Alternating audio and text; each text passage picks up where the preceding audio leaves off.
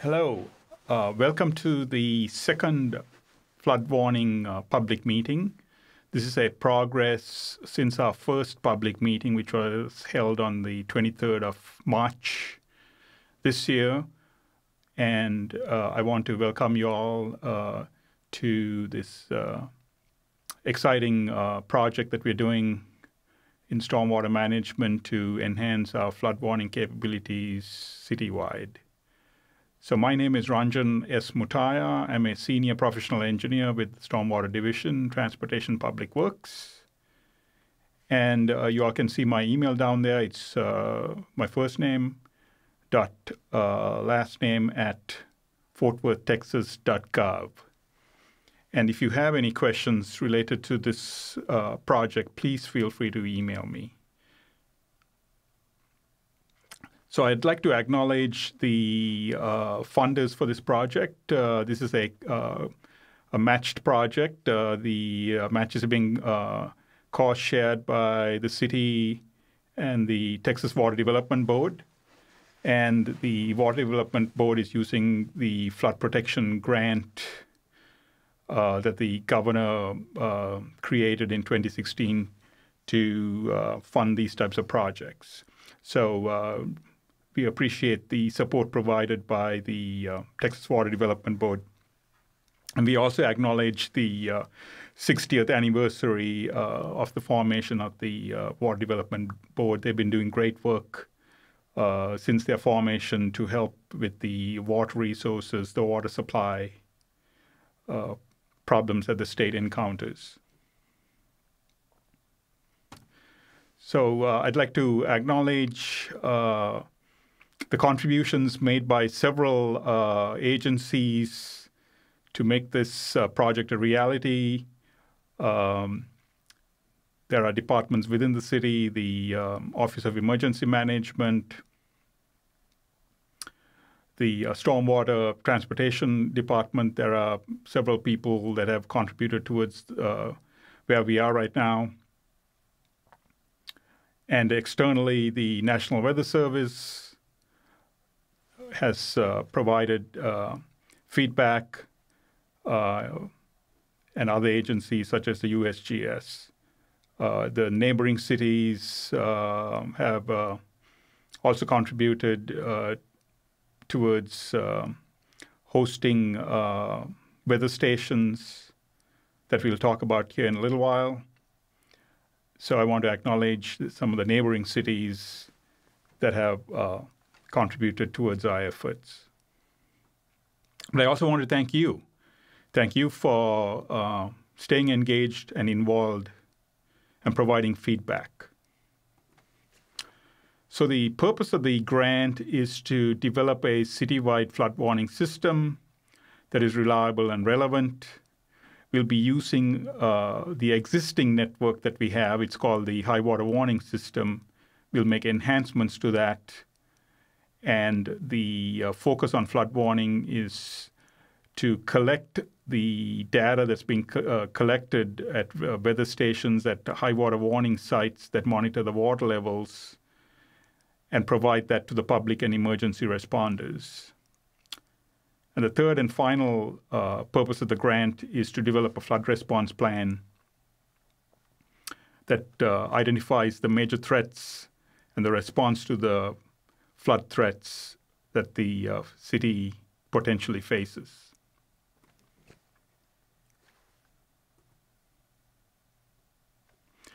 The grant is, as I mentioned earlier, a cost share. And the city is providing the match in terms of procurement of the software, consulting services, and through in-kind travel match, as well as in-kind staff time. The Water Development Board portion of this grant is being used to procure equipment for this grant project. So I'll go through the schedule in just a little while, but we've also requested a 9-month extension for this grant. It was ambitiously aimed at about a 1-year project. We believe that we need another 9 months to comfortably complete this project. So here's what I had shown earlier. The first public meeting, you all had attended the March meeting. We were scheduled to have a meeting in June, July, if everything was crunched down to 1 year. But as of now, we believe that we need a 9-month extension. So here we are in October, November. We had our second public meeting. And we have made good progress on the software. We got about halfway through on the equipment installation process, and we are about 60 to 70% of the way there on the flood response plan. So what's the new schedule going to look like? We anticipate finishing the installation of gauges around May-June timeframe of 2018. We'll begin the installation of that equipment, which will consist of weather gauges and the telemetry, around January, February. The software itself has gone through a procurement process. We are in the process of writing a contract or inking the contract. We have negotiated the contract. We just need to get approval from the council for the software contract. And then that implementation will run through May-June timeframe. The flood response plan, as I mentioned, is also has made relatively good progress. We got to refine the flood response plan developed to date, and then we'll run it through a tabletop exercise, receive public comment, receive external agency comments, and then we'll revise that flood response plan subject to the lessons learned, and then it'll be submitted to the Ward Development Board. The grantor, the Ward Development Board, requires a final report on this project, and we will generate that during the end of the project period.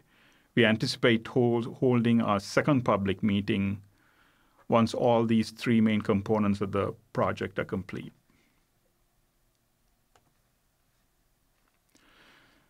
So here's our existing system that we plan on enhancing to create this flood warning system.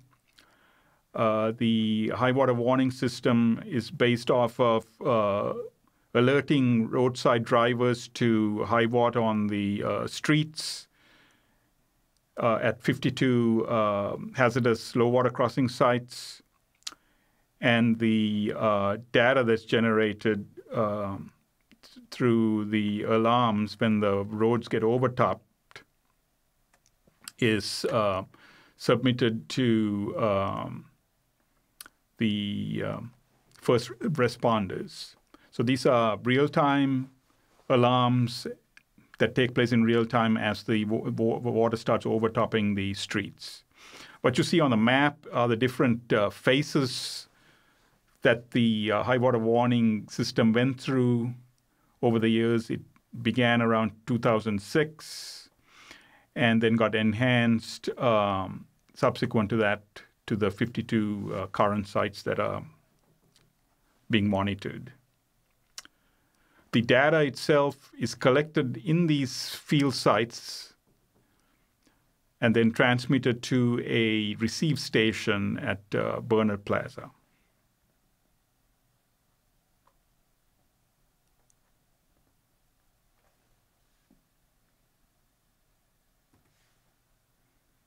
So here's a little bit more detail of that.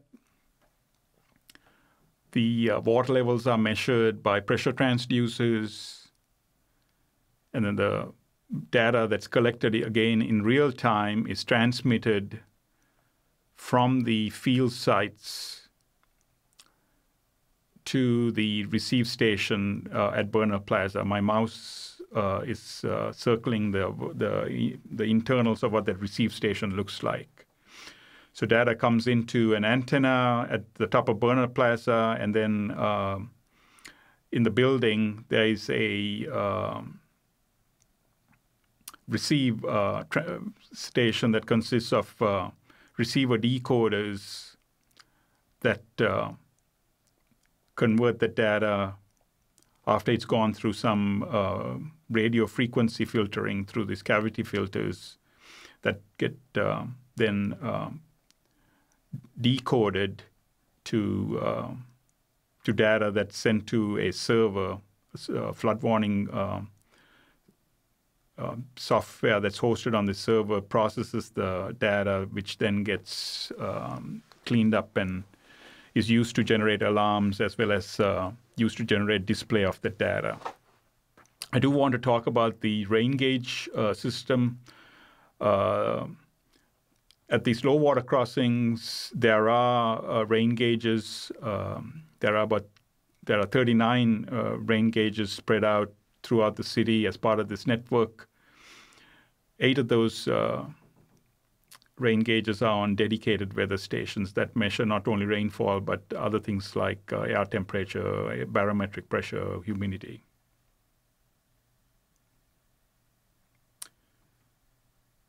So the protocol that's used to communicate from the field is called ALERT.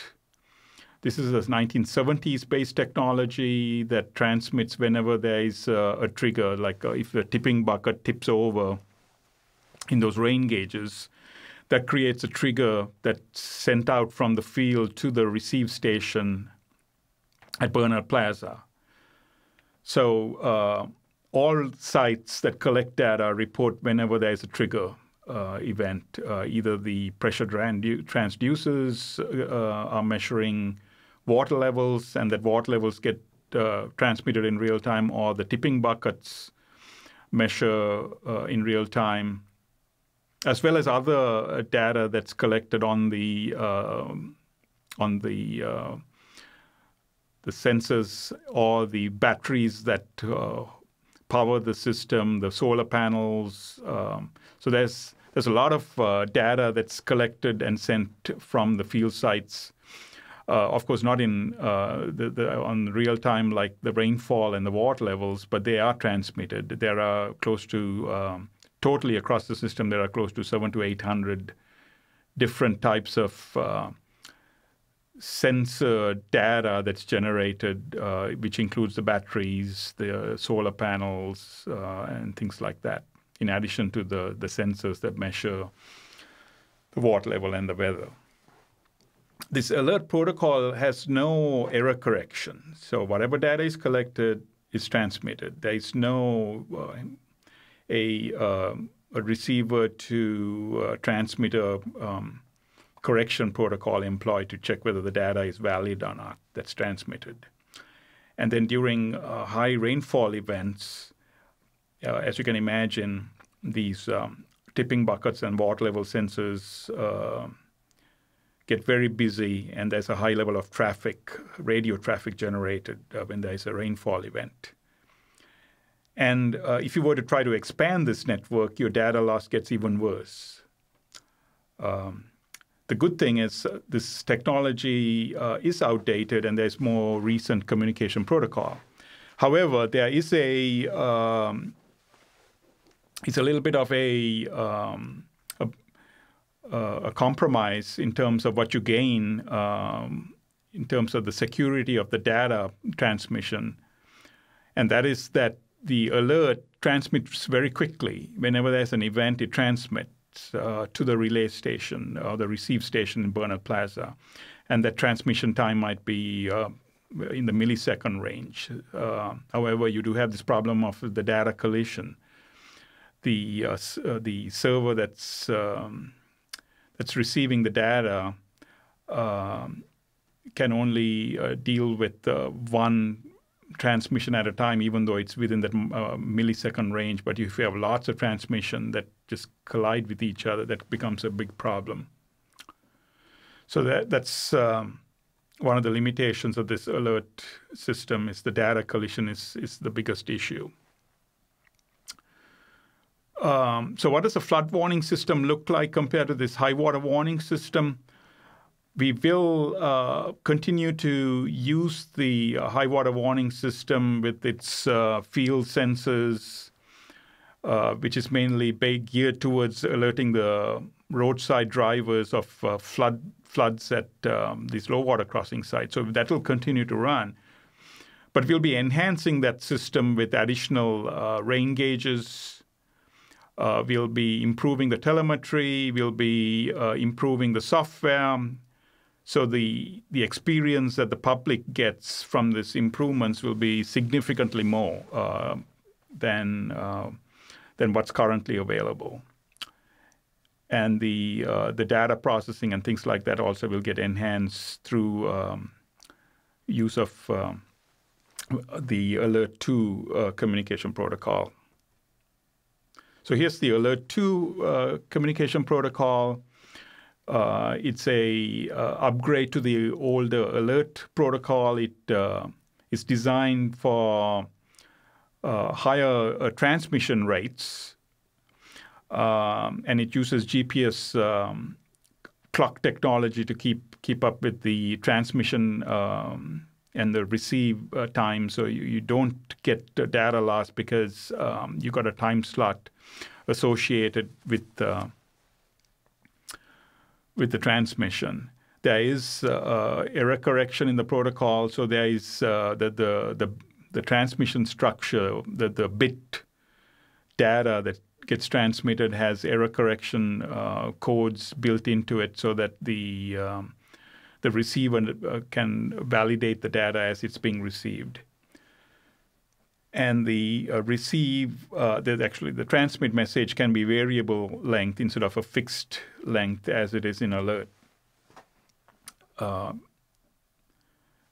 there is, as I mentioned, a compromise, and that is that the Alert 2,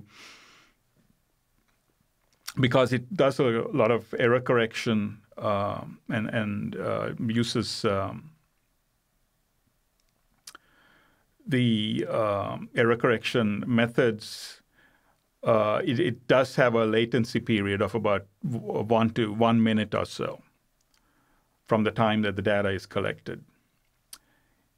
And then the Alert 2 protocol is what they use in the system that's out there in Harris County. And during Hurricane Harvey, it performed really well. Not much data loss. If there was any data loss, it was very minimal. So as we transition from the current Alert to the Alert 2 protocol, we'll be doing it in phases instead of pulling the switch immediately. The new weather stations that are being installed as part of the Water Development Board grant effort will be placed on Alert 2. And there'll be Alert 2 equipment at the receive site at Burner Plaza, as well as we'll have a second receive site at the Bridge Street Tower. So we'll have 2 receive sites just in case Burner Plaza goes down for whatever reason. And the new Alert 2 will be put on a 3rd frequency. We currently have 4 frequencies that we use. 2 of those are actively used for Alert. The remaining 2, one of those remaining 2 will be used for the Alert 2. And then over the years, over the coming years, as we get more experience with Alert 2, the Alert protocol will get decommissioned. And then all the transmission sites, the current high water warning system transmission sites, will be put on Alert 2. There will be some additional modifications made. Currently, all the sensor sites have radios, and they transmit to Burnett Plaza. So that creates a lot of communication overload during an event. We want to try to minimize that. And we're going to do that by having the master controllers that are located at these remote sites be the only ones communicating to Burnett Plaza, and then the localized communication between the field sensors will be handled by the master controller units.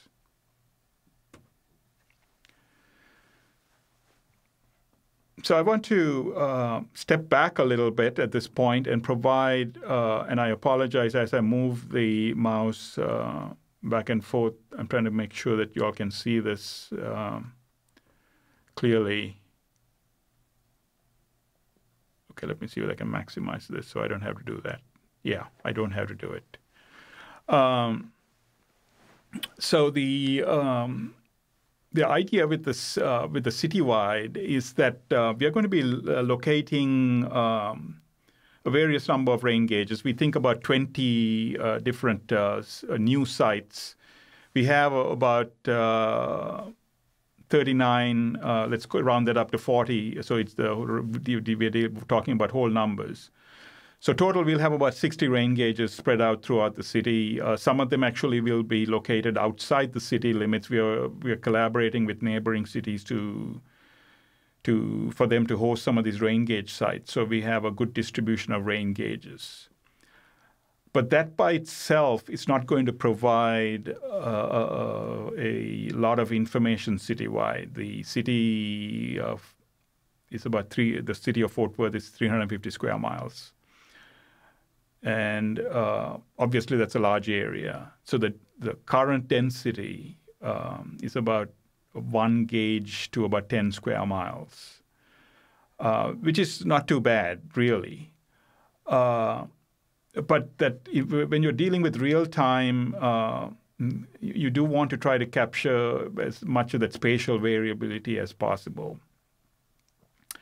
So we are planning on tying in as it's right now. So this is nothing new. As it's right now, we are planning on using a hybrid approach by tying into the NEXRAD radar measurements that are made by the National Weather Service. So the Weather Service does do this already. It's just that we'll have more rain gauges on the ground to help enhance that process and try to minimize the problems associated with predicting rainfall from the NEXRAD radar system. So the current NEXRAD radar system has been updated to transmit in what's called dual polarization. So I'm highlighting a little antenna in the lower right corner here to show you the transmission, the cartoon transmission of a radar wave in the X-band. And the National Weather Service has enhanced those radars to transmit in 2 different polarization states or different directions.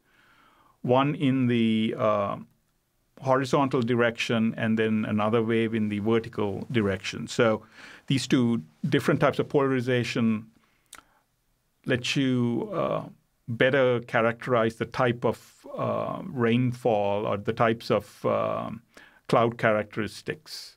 The cloud, as you can imagine, consists of all 3 different phases of water. It's in liquid form, it's in solid form, in crystals, ice crystals, as well as it's in the vapor form, mainly below the clouds.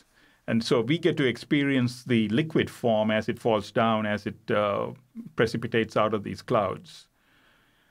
And so these radar systems have to be sophisticated not to go too high, so you don't hit those crystal layers, as well as not go too low. So that's where the tricky part is. Anyway, over the years, the National Weather Service has gotten good about characterizing the rainfall using the radar system, and the more recent radar systems since 2013, 2014 timeframe have these dual polarization capabilities, which has provided enhancement in terms of characterizing the rainfall and other severe events. So the main point I want to make here is that while we will enhance the network of weather stations and rain gauging in Fort Worth, we will tie into the radar system to provide a more comprehensive view citywide. Now, that doesn't mean that we won't be using the radar-only system as and when needed. So here's that NexRad system I was talking to you about. This is one of the systems you see on TV weather stations. The picture on the upper right corner shows the radar station at the Sphinx Airport. And on the bottom, I've shown you the signatures that were being picked up during Hurricane Harvey. So it's actively used not only by the weather station, but by a variety of other folk that provide the weather service information. Another system that is located in the Dallas-Fort Worth area is this CASA radar system. And whereas the NexRad National Weather Service radar system sweeps across a much larger swath of the sky, the CASA radar system focuses on the lower elevations. So it doesn't have to scan as much, and the return period on these CASA radar systems are a lot faster in the minute range, whereas the the NexRad system takes about 5 minutes, could take about 5 minutes. I have shown you the circles that are the different radars that are located in the CASA radar. So each one of these circles is a transmission radius from one of these radar sites. And there are 8 of these radar systems, and the more the overlap, so areas where you see a lot of overlap, you're going to have a lot more confidence in the measurements than areas that have no overlap. As you can see out in the south, as well as the southwest, as well as in the northerly direction. And on the right side, I have showed you a event from January, which had severe tornadic events, and you can see all the red, that's the high-intensity rainfall events. Actually, the white spots that you see there are areas where the tornado that had wrapped around it a lot of rainfall touched ground. So this radar system provides quite a bit of not only rainfall information, but also wind information that enhances the forecast capabilities that can be used to warn people about extreme events. So we are fortunate that we live in an area that's covered by these 2 different radar systems. We'll work with the National Weather Service on the NexRad, and then we will work with the CASA team. And I'd like to acknowledge at this point, I forgot to acknowledge the CASA team when I gave you my thank yous, but the CASA team, which is based off of research teams at the University of Massachusetts, University of Colorado, and UT Arlington. So for our part, we are looking at trying to generate thresholds that could be used to program the radar systems to provide warning. And one way we are doing that is to look at the high water warning sites, these 52 high water warning sites, which have been gauged for water levels, which have been gauged for rainfall, and look at trends in the water levels and look at trends in the rainfall to see whether there are patterns that we can pick out that could be programmed into the radar measurements that are being monitored in real time. So what I've shown here is a graph of that, and let me spend just a little bit of time going through this. So the dotted lines in blue, or the dotted icons in blue, is the water level measured at a low water crossing site. In this case, it happens to be at the 28th Street and LeBeau Creek, which is a flashy creek in the city. And this was an event from late November in 2015. And you can see there were two overtopping events. Anything over 0 means it overtopped. And on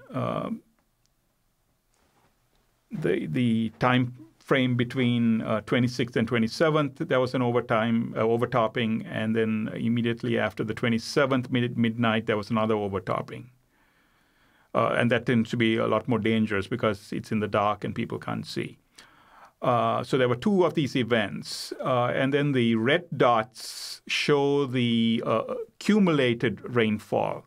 So what we mean by accumulated means that this is a running tab. It's a total sum of the rainfall as it's being measured. It's not the individual measurements with time, but the individual measurements that are summed up over time. And that's why you see an increase of the rainfall.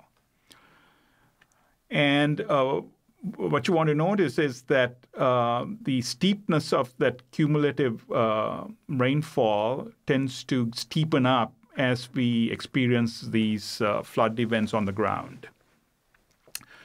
So that's one way that we are using these measurements to inform the radar system. And currently, we are working with the CASA team to look at 15-minute increments and of rainfall, and as the intensity within those 15-minute increments start peaking up, we've identified two watersheds below those CASA radar footprints to issue alarms. And that's still in development, but as we learn more and test it out, we'll be in a state to make that more publicly available. I just wanted to give you an example of the way we are using the ground measurements to help inform the forecast. So this question came up at the first public meeting, and that is that that we are going to be using the rainfall measurements from both the ground measurements as well as from radar in either from the radar form or in a hybrid form to make the lead flood warning. We are not at this stage going to take that rainfall, ingest it into complex numerical hydrologic models and run those hydrologic models to make forecasts. We're going to rely on making those warnings off of the rainfall at this time.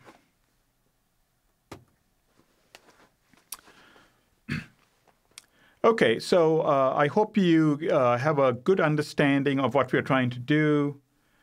And from here on out, I'm going to be talking about what we have done to date on this project. So we've created a website for you all to access, and the website is www.fortworthtexas.gov/flood warning. We'll be placing updates. This public meeting, as well as the previous public meeting, is recorded and posted on there. We have executed contract with a consultant firm called DDI to help us with our project. We have resolved some of the data conflict problems that we were experiencing with our current high water warning system at the receive site by squelching the noise at the transceiver site. And then we have done some preliminary engineering, structural engineering analysis of the second receive site at the Bridge Street Tower. So the second receive site is going to be a failover system in case the primary receive site at Burnett Plaza fails. And we have identified issues that need to be resolved to make the high water warning system a little bit more reliable in terms of the water level measurements as well as the weather gauging. And we have developed a strategy to locate the weather stations in and around Fort Worth. We have selected a software and we have a draft of the flood response plan in place that's being refined. So here's a picture of that Bridge Street Tower. This is the second receive site. It's about 250 feet tall, and a receive antenna will be located at the top, and a coax cable will run from that Bridge Street Tower to a building close by that will have the transceiver and the Digiport boxes that will take the data and transmit it to the server, pretty much like I had showed you earlier for Burnett Plaza.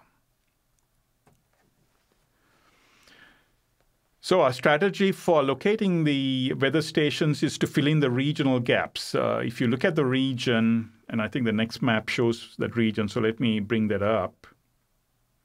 No, it's not. So it's further down on the slide deck, and you'll see what I mean by this. But the region in the south, southwest, and the westerly regions have missing gaps in them. And those gaps will fill, so we have more weather data farther out. And lots of the frontal systems come that way. So it's totally justified to locate weather stations out that side. The telemetry itself, we can reach out to 30 miles. And then within flood-prone watersheds, we'll locate the gauges in the upper one-third of the watershed. The site selection themselves have to go through a vetting process. We need permissions from the landowner. The site has to be secure. There needs to be some fencing around, not necessarily around the weather station itself, but close by, so it serves as a deterrence. And the site needs good access so we can go and regularly maintain it. There needs to be a clearance, a 45-degree clearance above the weather station, so there is no obstruction that will prevent the rainfall measurements and other weather parametric measurements. And we plan on locating the rain gauge at about 10 feet, not more than that. Here's the radio path analysis that told us how far out we can go. So anything that's colored in blue all the way to red. So red means great reception. Blue is lower reception potential, but we can still receive it, receive the data. We can go out actually all the way to Granbury if needed. The actual expansion plan is going to go out through to about Cresson, Godley, and Joshua. So these are the cities we're talking to right now: Joshua, Godley, Cresson, and Weatherford, and then also Mansfield out here to locate the gauges out in this direction.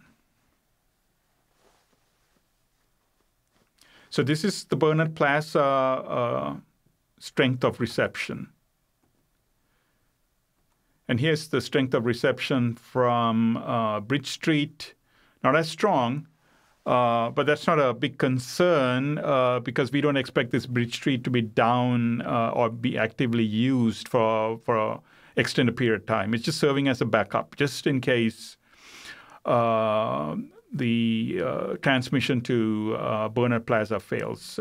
So we feel comfortable with the Bridge Street Tower reception. And let me add that in this picture, what you see as those inverted triangles are the existing rain gauge and weather station sites. So we're going to significantly expand the footprint out west, southwest from where we are right now. Here's what the proposed weather station is going to look like. The components will be a multi-sensor that measures all these different types of parameters, including rainfall. We'll have a supplementary tipping bucket rain gauge at some of these sites to validate the distrometer that's located in the multi-sensor unit. The transmission box will consist of the Alert 2 controller units, and the concrete pad and pole is not going to exceed more than 10 feet.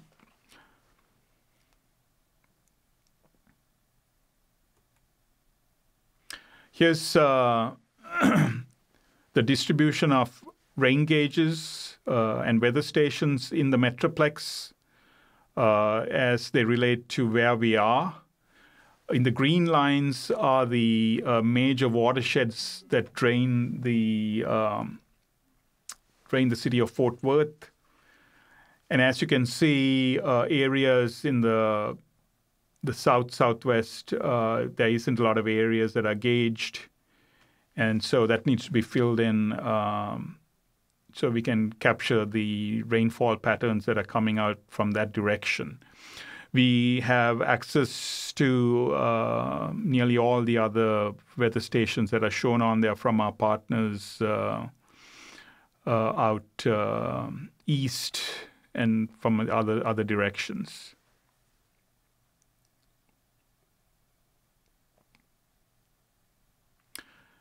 I wanted to go through, okay. Let me see whether I can get that. Okay, bring that picture down so you can see it. I wanted to go through the strategy for locating gauges in watersheds. We are not going to have a lot of lead time because the floods, when they hit a watershed, can impact the outlet of the watershed within about on average within about a 20-minute period. So you don't have a lot of time. And locating the rain gauge on the low end of the watershed, as it is right now with the high water warning system, provides very limited lead time. So we want to try to go out to the edges of the watershed as much as possible. And that's what we plan on doing. So the plan is to locate these weather stations close to the edges of the watershed divides so that if and when these rain gauges by themselves get used to provide that lead forecast to some of these more flood-prone watersheds, there will be on average about a 20-minute lead time. I do need to mention that the National Weather Service, the NEXRAD-based predictions can go out to about an hour. The numerical models that they use and provide the quantitative, what's called the QPEs, can go out to like 18 hours, but that's using numerical models. And those radar signatures can get used in more sophisticated models to provide, of course, less lead time. The CASA radar also runs atmospheric models based off of the radar footprints, and those can go out to about 15 minutes. the CASA radar footprint's like 100 meters, so it's very much more precise than the NEXRAD. NEXRAD footprints about a 1 mile by 1 mile area. So the idea here with this, with locating these gauges as well as with the radar system, is try to provide as much lead time as possible. And the more we can ground correct those radar signatures and more we can locate these gauges at strategically located positions, the more lead time we'd have. So the timing is everything in these flashy flood environments. So the remaining tasks on the gauging that'll get us through this contract period is to finish installation of the receive equipment at the Bridge Street. We have done the structural analysis to locate the equipment on a tower like that. You got to go through a structural analysis. Otherwise, they won't let you put anything on that. So that's been complete, and now we are in the process of procuring the equipment through bids to locate the receive equipment. We are working with neighboring cities to develop interlocal agreements. And I just received one today from Joshua. So thanks to the city of Joshua for working with us on locating a gauge in your city. As well as we are working with the other neighboring cities I mentioned earlier. So we expect all of that, the placement of the receive equipment, the interlocals, and the bids to be done by end of this year. And then early part of next year, we'll go through the bids, select the contractors, and then we'll be able to start installing soon after, sometime in the January, February timeframe. And then those installations will take us through about June timeframe. So by the end of June, we hope to have all the gauging equipment in place. And those will all be on alert too. I want to move on to the flood warning software. So we've made significant progress on the software since our last public meeting. We had issued bids. We reviewed the proposals. The vendors provided demonstrations. We selected a software system. We began contract negotiations with the software vendor. And we are in the process of approving the contract through mayor and council approval process. So we've gone through the selection and recommendation stages.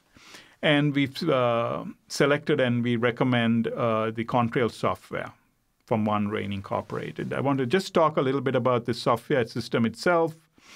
The software is flexible enough to be hosted on a desktop environment as well as mobile units that you can carry on your cell phones. It has data collection capabilities across a variety of meteorological variables.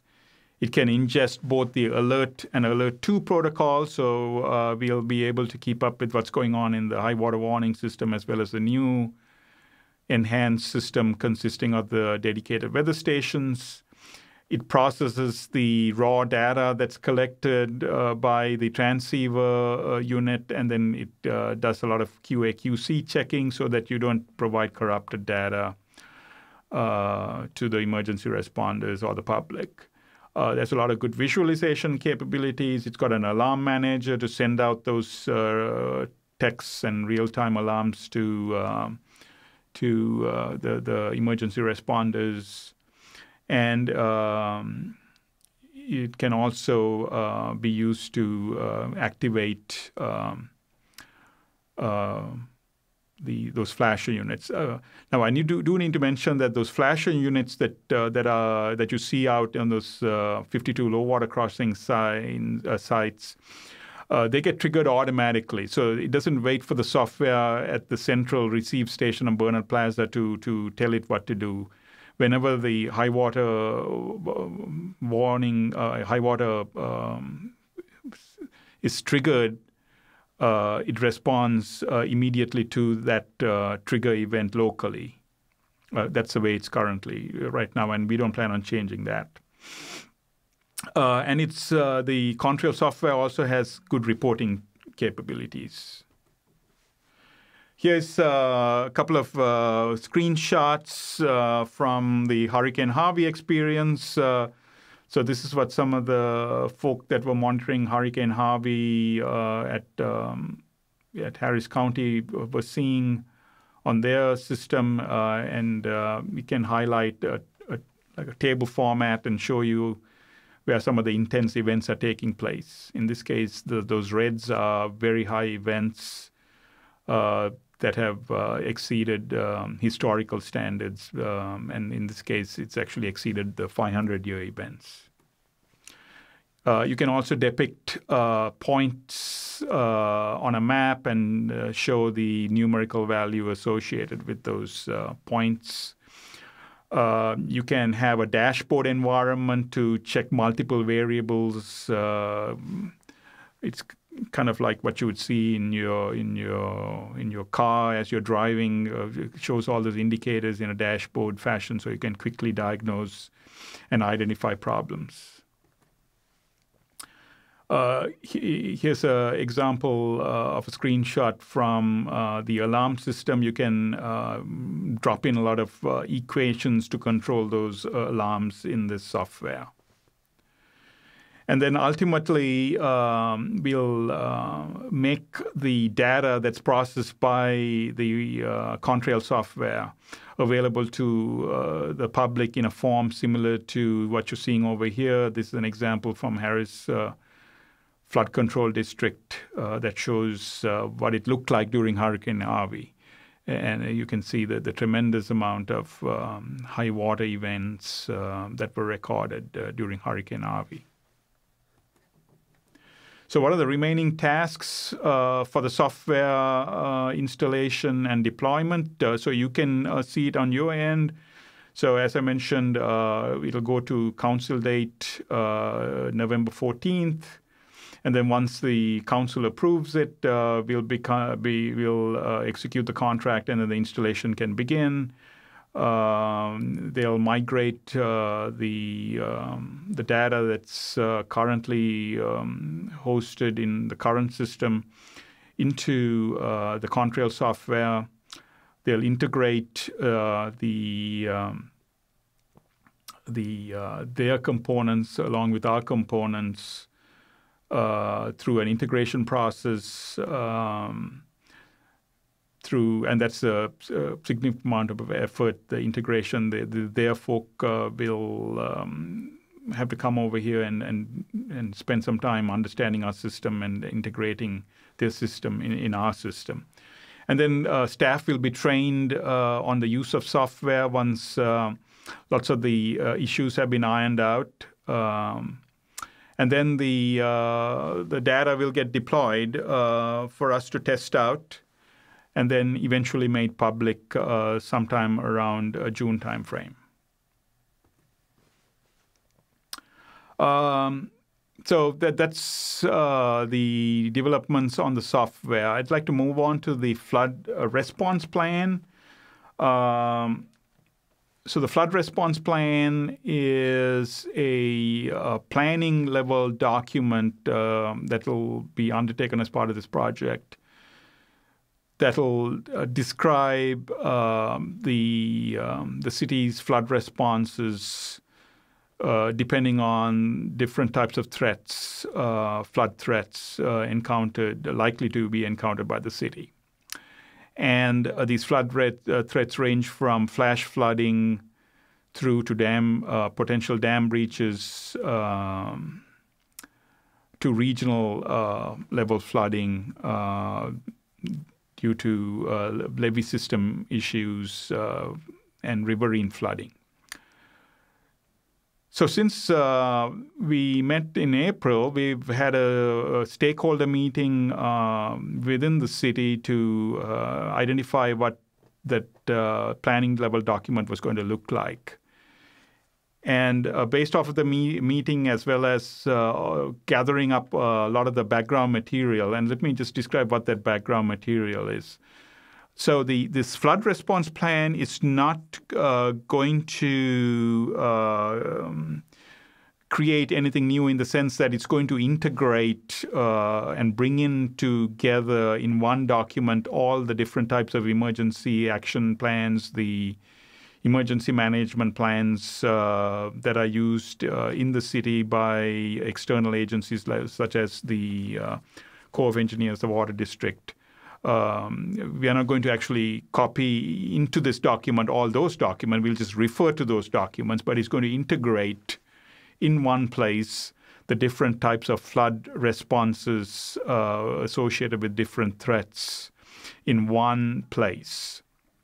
So that's what was part of this background research, was to gather lots of that material so that we could understand what the different types of emergency actions were. Obviously, when you respond to a dam breach, you're not going to respond the same way as you would do a flash flood, and so on.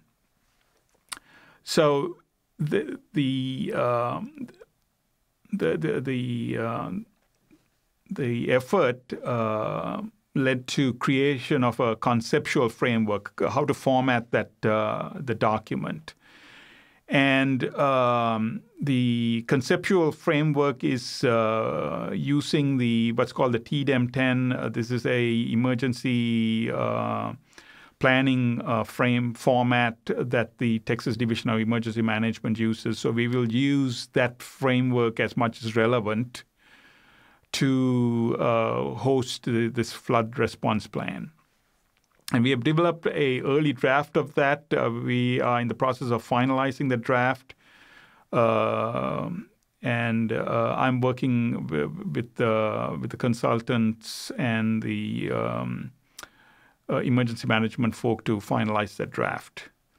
And then once that draft is complete, we will undertake a tabletop exercise. So this outlines what I just discussed. I did not talk about the preparedness and recovery, but this flood response plan will also have mention of preparedness and recovery, but the main focus is on response. So here's the TDEM format that will be used to write out this flood response plan. What I'd like to mainly highlight here are Section 4, called Situation and Assumption, which deal with stating the facts on the ground. And then Concept of Operations deals with the different efforts that are undertaken by different by the different types of threats. So that'll describe the resources available as well as the application of those resources. And then direction and control deals with how the level of flood threat gets escalated as the threat level gets worse and worse. The preparedness level part of the document will consist of these components that I've listed out here, primarily dealing with educational efforts to keep the public informed prior to severe events. There's a significant amount of inspections and monitoring, particularly with the regional dams. And then mention will be made of the high water warning system that's used to warn the drivers of flood at the hazardous crossings. So let me step through some of what I talked about in a little bit more detail. So the response itself is going to focus on the hazards caused by potential dam breaches of city dams and the regional dams. So there have been over the years emergency management plans already developed for these. So there's going to be, as I mentioned, nothing new in this document. It just integrates the existing emergency management plans that are already out there. The second type of flood hazard that will be discussed will be the flash flooding due to overflowing creeks as well as undersized storm drains. And the third type of flood threat that this document will deal with is the riverine flooding associated with the Trinity River. Here's a map showing you these dams. There are 8 city-owned dams in the city, as well as the regional dams, which are Eagle Mountain, Lake Worth, and then Lake Benbrook. The Eagle Mountain is managed and operated by the Tarrant Regional Water District, Lake Benbrook, the Corps of Engineers, and then the city of Fort Worth is responsible for Lake Worth. Here's the different types of flood hazards that have been identified. And the map on the left side shows you the mapping of the floodplains as well as the repetitive loss and flooding from areas that experience flooding due to undersized storm drains. And on the right side, I've showed you a typical type of map that's generated during a flood event, showing you areas that that experience overtopping as well as incidences associated with those flood events during a flash flood event. So this the flood hazard that will be discussed will be the flood hazards due to the Trinity levees, and this map shows you the areas that are protected by the levees. So, the first important component will be identification of the hazards. The second important component of this plan is identifying resources available to address each one of those threats. And that's what you see over here, the different types of resources that are available to identify, to work and address these types of threats for the flooding. And the early ones dealt with the flash floods. In this case, these are the types of resources available for issues associated with the potential breach of the city dams. So the parks and stormwater have different dams that they're responsible for monitoring and inspecting, and if there are issues associated with those will be immediately forwarded to the Office of Emergency Management and the Emergency Management Coordinator on duty at that time. And then the Emergency Management Coordinator will bring in the police and fire to provide notification to the homes and prepare and execute evacuation plans.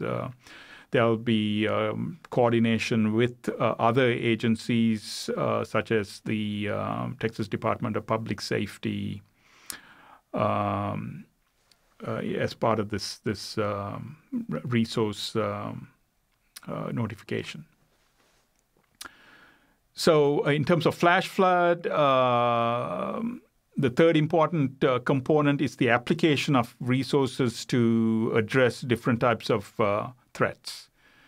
In this case, I have laid out the main points of how the city applies the resources to deal with flash floods. So the flash floods themselves can range depending on level of severity from level 4, which is the least severe, to level 1, which is the most severe. And the level of activity of the field personnel dictates a lot of the escalation. And not only that, but also the amount of rescues, the 911 calls, and all of that is coordinated and assessed at the Office of Emergency Management. And so there's a lot of local level activities that get coordinated at a higher level by the Office of Emergency Management.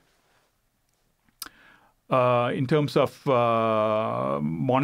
application of resources for city dams, as I mentioned earlier, there's monitoring that initiates the distress call to other